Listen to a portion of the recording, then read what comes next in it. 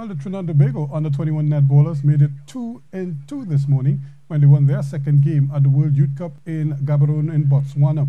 The TNT ladies looked dead and buried after back-to-back losses to Fiji 55-28 and then England 75-27 to start the tournament. But they followed up yesterday's win over Wales 36-32 with an even more dominant performance in turning back neighbours Grenada 76-35 to even their group play at 2-2.